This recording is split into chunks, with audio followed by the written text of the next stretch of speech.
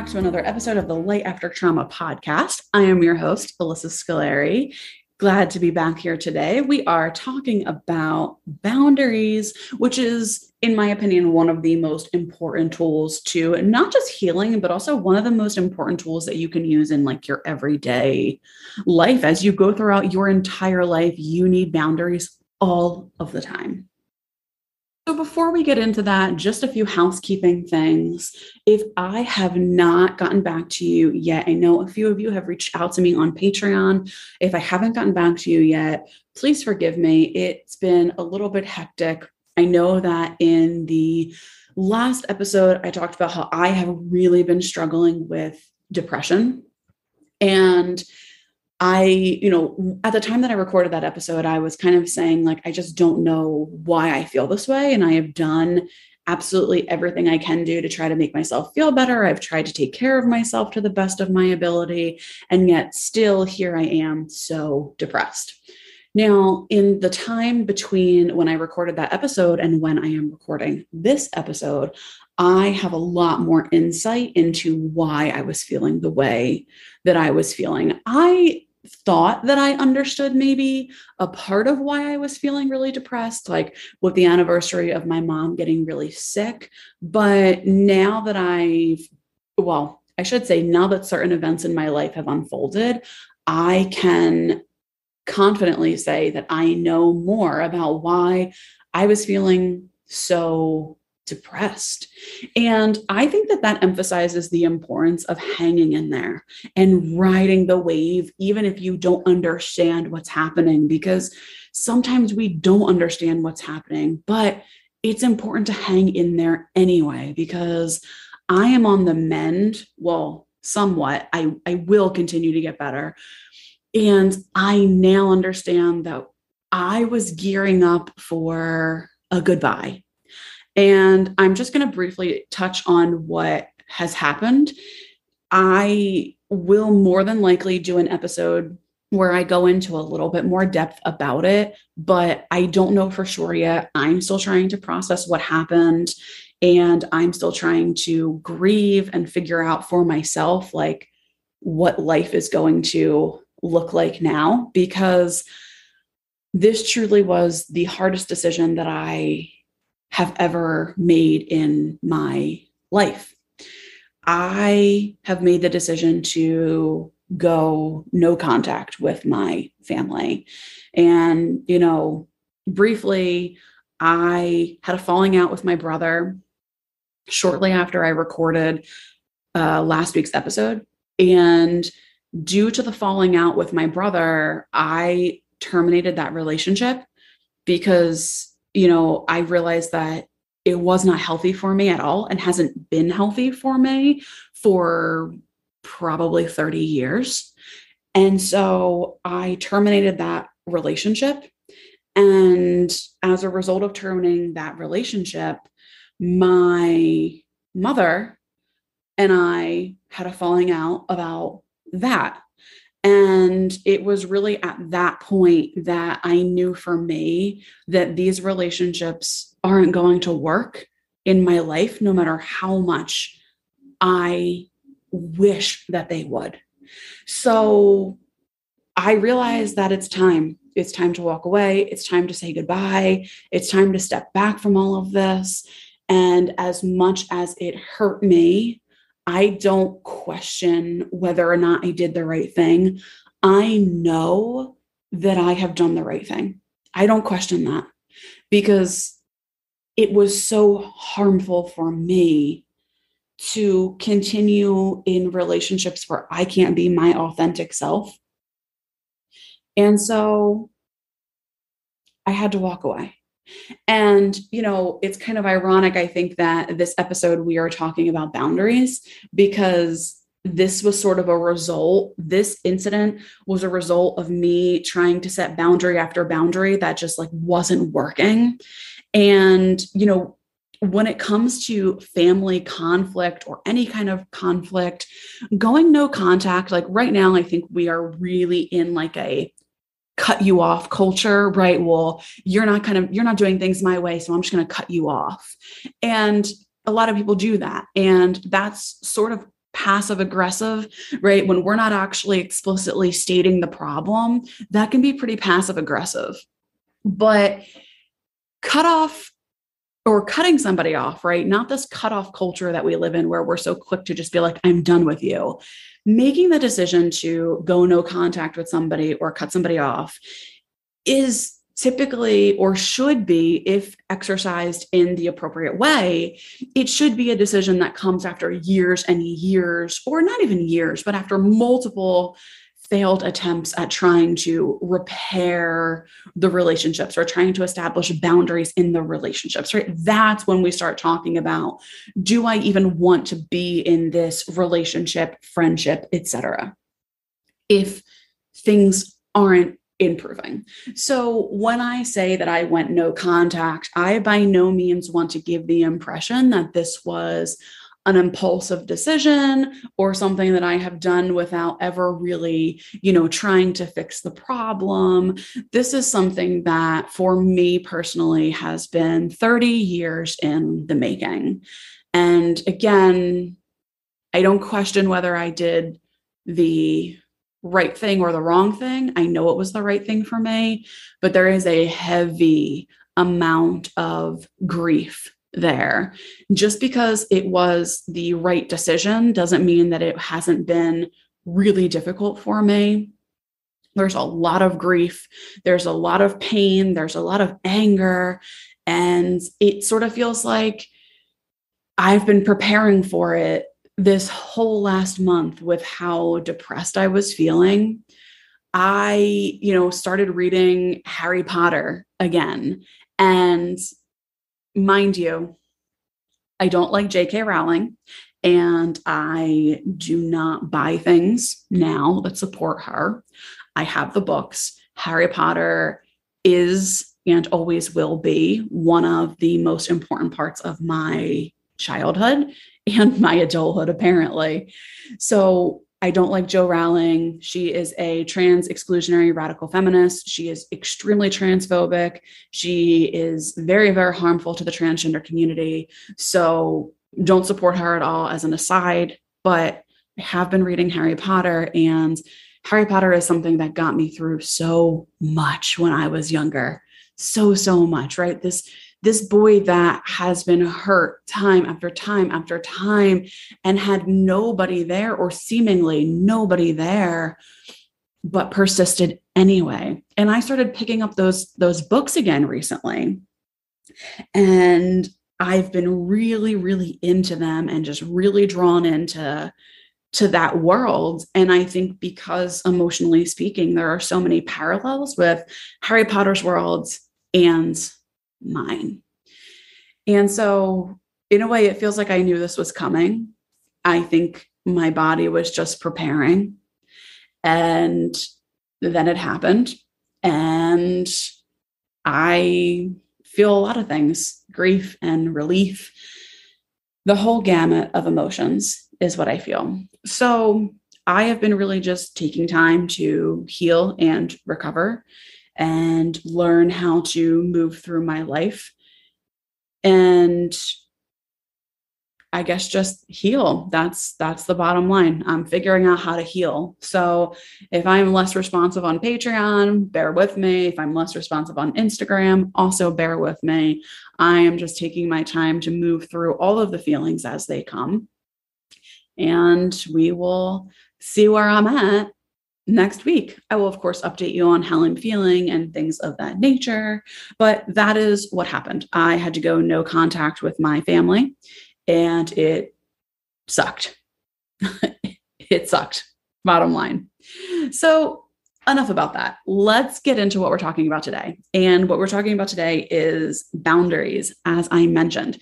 So boundaries are the one thing that I think so many people hate when it comes to therapy and healing and recovery, because they are the hardest things to set, I believe, especially for trauma survivors who have typically had some part of our bodies or minds controlled by somebody else, trauma survivors who have been made to feel like their body isn't their own or their voice doesn't matter, we really struggle with boundaries. And I really struggled with boundaries. I once had a supervisor tell me several jobs ago that I had terrible boundaries. Actually, she didn't say I had terrible boundaries. She said I had shitty boundaries. Like, yelled at me and told me that I had shitty boundaries. I was horrified by that. I was super young. I was super new in the field. And I look back at that and I'm like, she was right. Now, don't get me wrong. She was so wrong to say that. And it was so inappropriate of her to say that. And I was so angry at how she said that to me. But she was right. She was absolutely right. And I have had to work so hard over the last several years to make my boundaries healthier. I believe that boundaries are a work in progress. I think we are always working on them. And I don't think we ever get to the space where we're like 100% perfect in all of our boundaries. I don't know, maybe we do, but I've never met anybody who's 100% perfect in all of their boundaries. But it's something to always be worked on, because at the end of the day, boundaries are the gateway to healing. They are the gateway to peace. They are the gateway to good and happy and healthy relationships with ourselves and others. Boundaries are everything. I firmly believe that. And so many other therapists out there also believe that. So we are talking about this right now. What are boundaries? Why do we need them? How do I know if I have poor boundaries? What do I do if I have terrible boundaries? How do I get better? Why is this so scary for me? How do I move past the anxiety around setting boundaries? We're talking about all of it. And we are not going to be able to fit all of it into one episode. So this is going to be a multiple episode topic, but we're getting through it because I think that this is one of the most useful tools to have in your tool belt. I mean, dare I say it is the most useful tool. At least for me, it's been the most useful. Absolutely. So over the course of the next few episodes, I am going to be pulling a lot of information from one of my favorite books about boundaries. And the author of this book is Nedra Glover Tawwab. And if you don't follow her on Instagram, you absolutely should. She is incredible. She has like 1.5 million followers. She is phenomenal, a phenomenal therapist. So I will link her Instagram as well as the book in the show notes. So you can feel free to go and check that out. But the title of her book is called Set Boundaries, Find Peace, a guide to reclaiming yourself. This book is amazing. It's not super long. I have listened to it several times on Audible. So I just listen to it in my car when I'm driving. I highly recommend this book. It was truly life-changing for me. And I think that this book was part of the reason why I was able to get to a place where I said no more to my relationship with my family. So let's get right into it. The first question being, what are boundaries? And I think this is one of the first chapters in Nedra's book, Set Boundaries, Find Peace. What in the world are boundaries? How do we define boundaries? Right? That word in itself, when I bring it up to people, a lot of people they kind of know what they are, but have trouble putting words to it. So we're going to break it down very simply, which is boundaries are rules or expectations that need to be met in order for relationships, whether that relationship is with ourselves or with other people, rules, expectations that need to be met in order for relationships to operate in a healthy manner, in order for us to be happy. Boundaries are required. So let's break that down a little bit, right?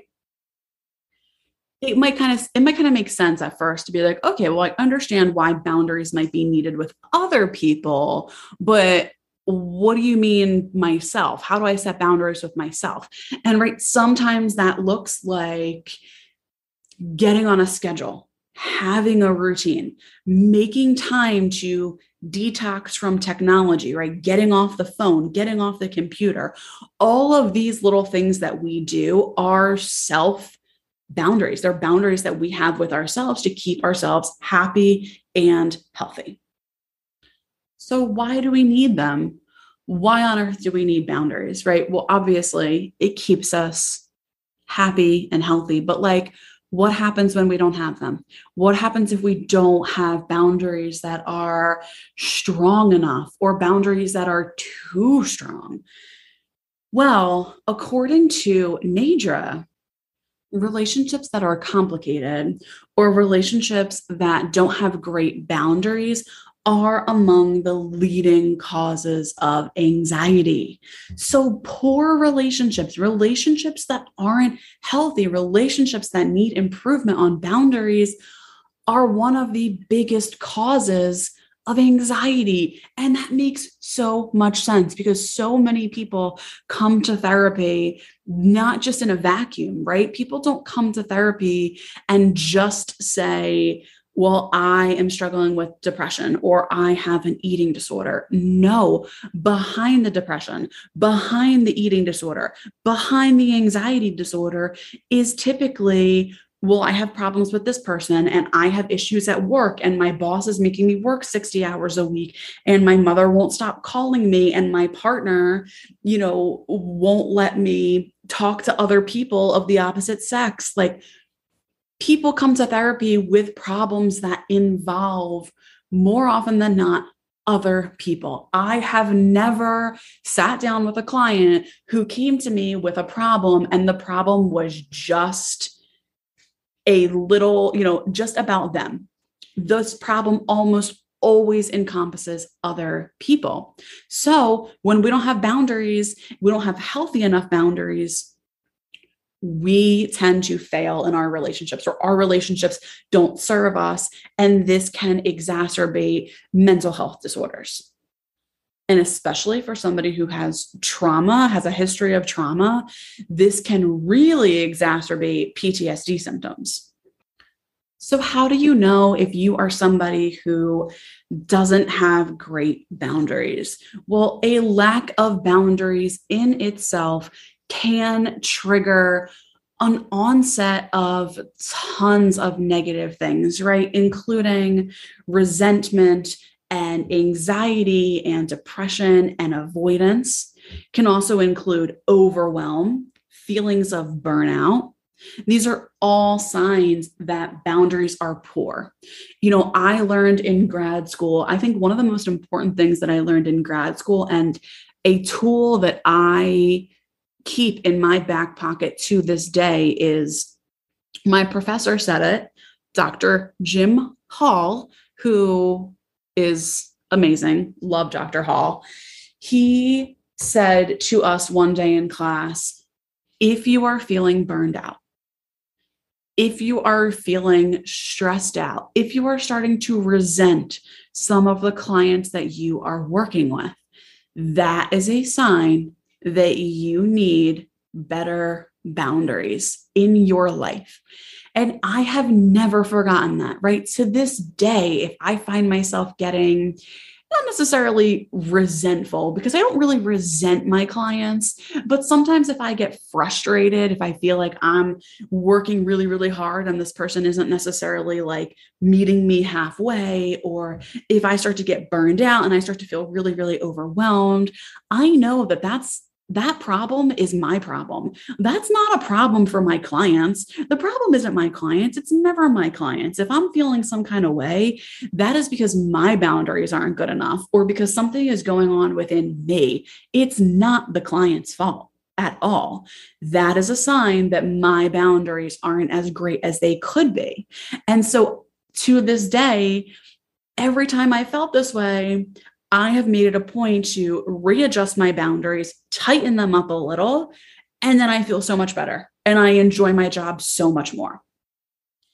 Because here's the thing, right? We kind of live in this this world where we almost shame selfishness in some ways, right? Like in some areas we shame selfishness, right? Oh, you're being so selfish. Oh, why don't you care about anybody else? And then of course, in other ways, I feel like we live in a very at least in the United States, right? It's very every man for himself, every woman for himself, every person for themselves.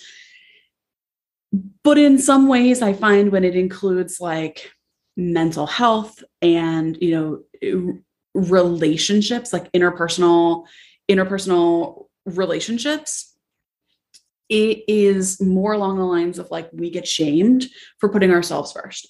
Oh, well, how could you not pick up the phone when that person needs you? You're not a good person. Why aren't you helping them move this weekend? And the thing about that is, at the end of the day, you cannot save anybody else if you don't put your oxygen mask on first. You can't help other people if you can't help yourself. And you will continue to have relationships where you feel resentful or you feel like your needs aren't getting met until you decide that you have to come first, until you decide that you looking out for you is not selfish. It is self-care. It is a requirement for survival, for thriving. You have to look out for you first. Now, this is a really hard concept for people who are chronic people pleasers. I was raised as a people pleaser. I was raised that it doesn't matter what's going on in your life. It doesn't matter what's happening in your world. You need to drop everything and be there for other people. And if you don't, it's selfish. It's not right. It's not okay. This is very, very hard to do, right? Because for those of us who are people pleasers, as soon as somebody needs us or as soon as the going gets tough, the first thing to go on our list is usually self-care. We will put self-care so low on the totem pole because we are trying to meet the needs of everybody else first. This is often really true with moms, dads, parents. This is so true. We will put, I say we, like I'm a parent, I'm a dog mom. Okay. It kind of counts. We will put our needs so low on the totem pole. I have to feed the kids. I have to get them dressed. I have to take them to their after school sports.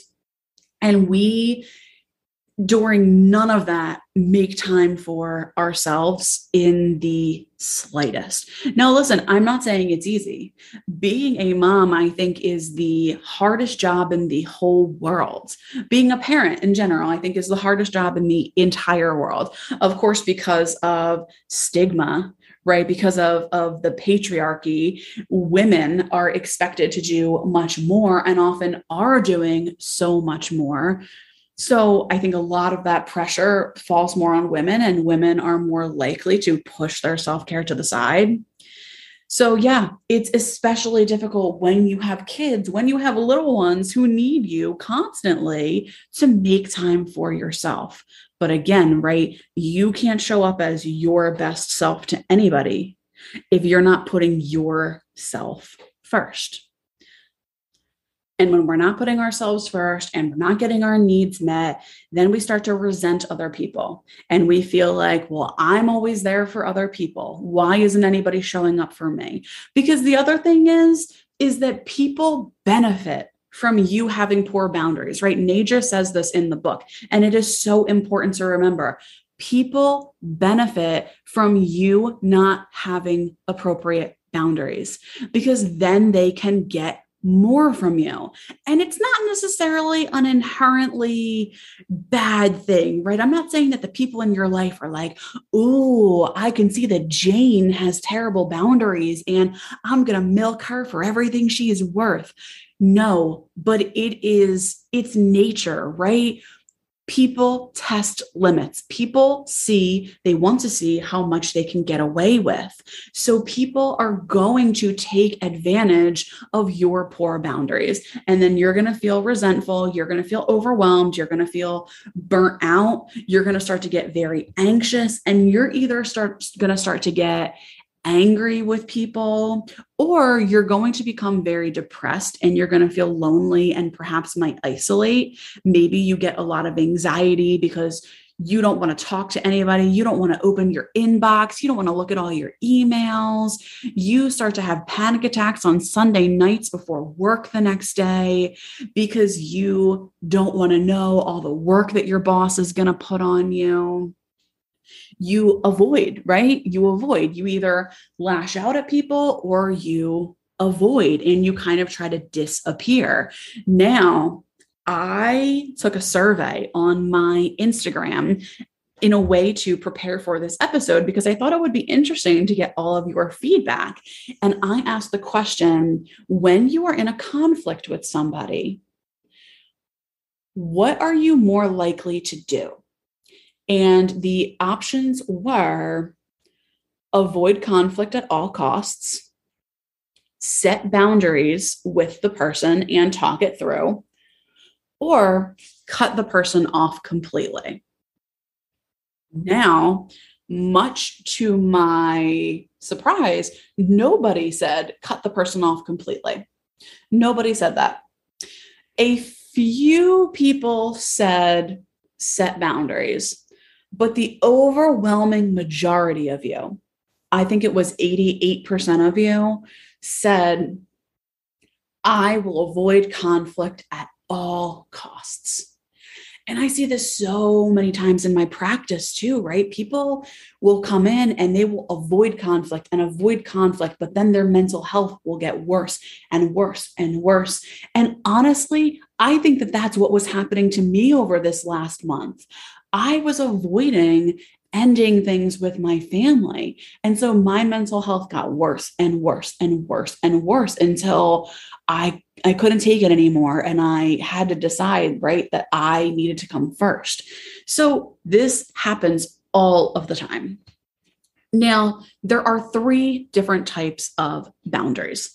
And first we have porous boundaries. Okay. So what are porous boundaries? These are often people with weaker boundaries, like in the sense that they have a lot of trouble setting those boundaries. So they're too involved with other people. They will ruin their own day just so they can be there for somebody else. They will cancel their doctor's appointment just because somebody calls them and says, hey, I need you. Do you have time to talk?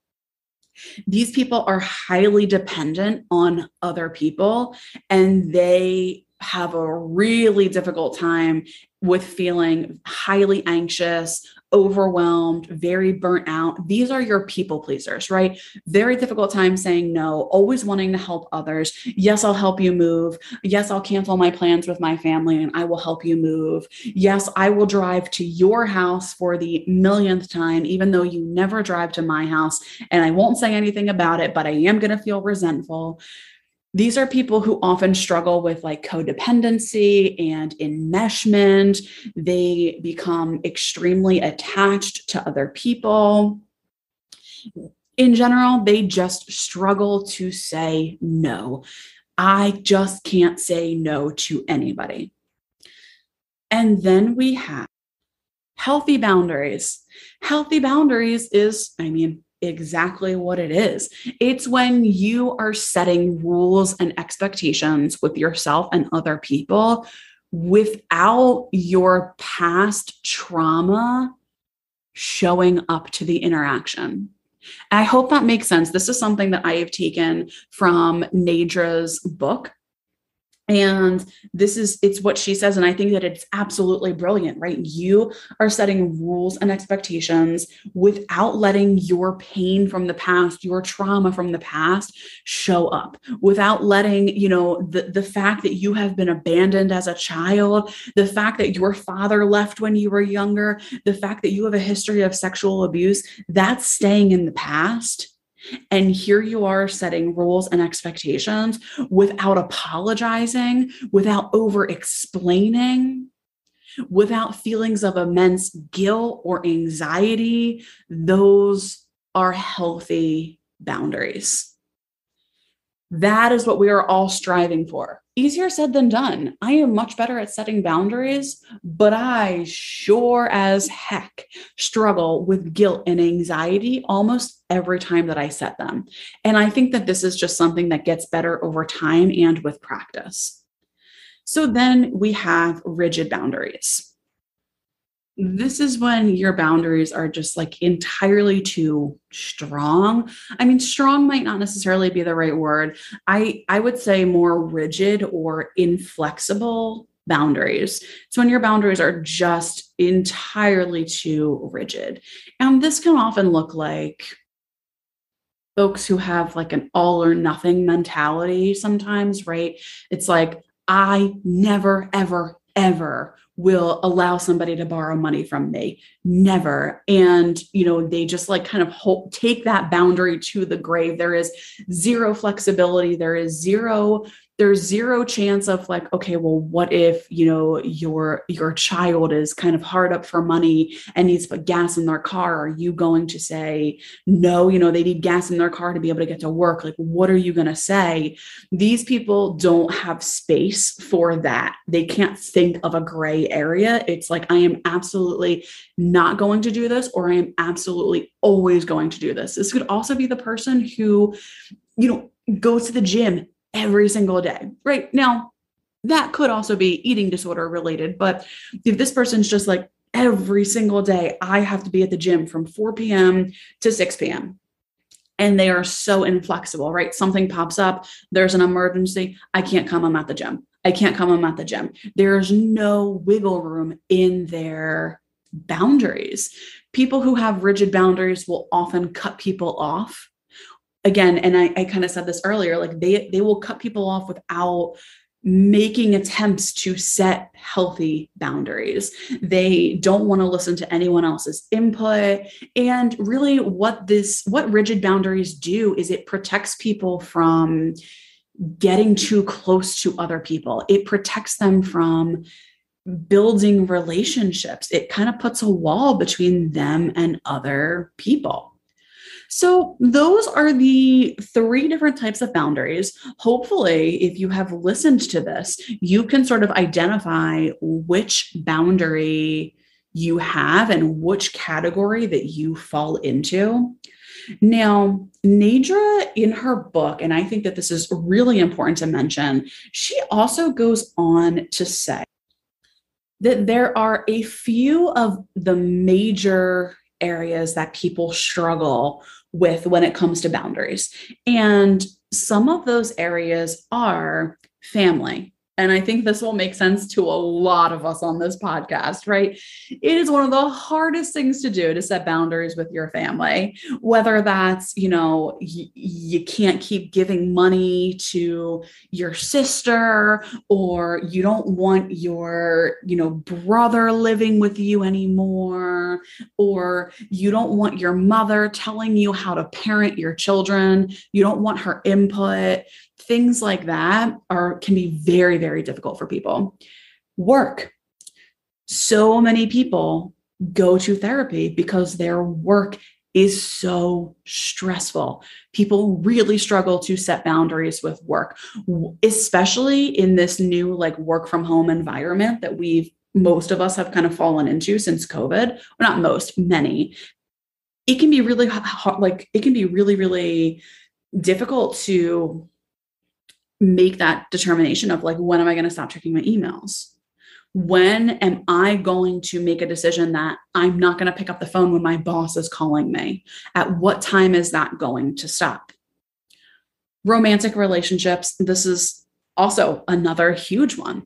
People struggle if their partners are doing something that they don't appreciate or that is harmful to them. People struggle. And I think a lot of that is a fear of abandonment. I don't want them to leave. Friends, very similar thing. People really struggle to set boundaries for friends because they're afraid of how people are going to react. and technology. This is one that I think before really doing a deep dive into boundaries, I would have never even thought about. But it kind of goes back to what I was saying in the beginning of the podcast, where like you have boundaries are really important to be able to set with yourself as well, right? How many hours a day am I going to be on my phone? How often am I going to check my email? Am I going to pick up the phone every time somebody calls me? Or am I going to let it go to voicemail, see what they want, and then get back to them when I have the space for it? I've had to do a lot of hard work with technology in terms of just like not scrolling TikTok at night because it, all the blue light will keep you up for so much longer. And I struggle with insomnia, just spending less and less time on social media because it depresses me. It really does.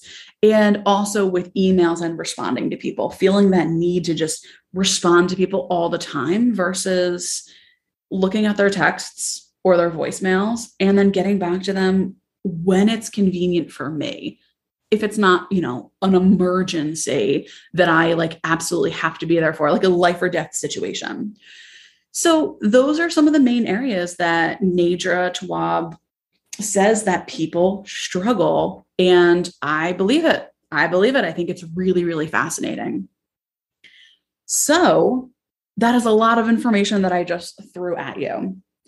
If I haven't convinced you already to get Nedra's book, this is me saying you totally should, because it's a really, really good book. And I'm sure as I have spoken today, you all have been able to see a little bit of yourselves in what I am saying. I am somebody who has porous boundaries. I did have porous boundaries. I think have worked my way towards healthier boundaries, but I am just like such a people pleaser. So this is something that I've had to work really hard on. It's been very difficult, but extremely rewarding because my life, my business, my relationships have been so much healthier as a result of working on these boundaries. So this is not the end of our conversation, my friends. This is only the beginning of us talking about boundaries. We've learned a lot about how people struggle, the different types of boundaries.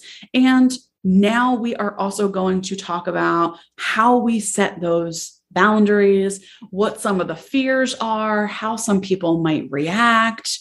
We're going to get into more of the practical stuff. I am really enjoying talking about this, and I hope that you have enjoyed listening. If you like what you hear, please feel free to leave us a review and a rating. It goes a really long way in helping to increase visibility of the podcast. And if you haven't done so already, you can also feel free to check out the Patreon link in the show notes. There you can donate to the podcast if you are liking what you hear. Even a little bit goes a really long way in terms of helping to make this podcast a well-oiled machine. I am so grateful for the Patreon members that we have. Also, if you are a Patreon member, you can make a special request for episode topics. You can feel free to reach out to me and say hi. I would love to hear from you. Take care. Have a wonderful week, and I am holding you in the light. Thanks for listening, everyone. For more information, please head over to lightaftertrauma.com, or you can also follow us on social media. On Instagram, we are at lightaftertrauma, and on Twitter, it is at lightafterpod. Lastly, please head over to patreon.com/lightaftertrauma to support our show. We are asking for $5 a month, which is the equivalent to a cup of coffee at Starbucks. So please head on over again. That's patreon.com/lightaftertrauma. Thank you, and we appreciate your support.